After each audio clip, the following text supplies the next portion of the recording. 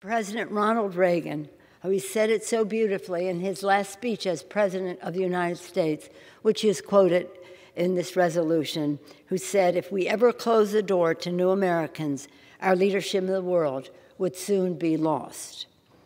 Yet the President's comments about our colleagues this weekend showed that he does not share those American values. These comments from the White House are disgraceful and disgusting, and these comments are racist. How shameful to hear him continue to defend those offensive words, words that we have all heard him repeat, not only about our members, but about countless others. I was just going to give the General Speaker of the House if she would like to rephrase that comment. I have cleared my remarks with a parliamentarian before I read them. And take it, and I ask the words be taken down.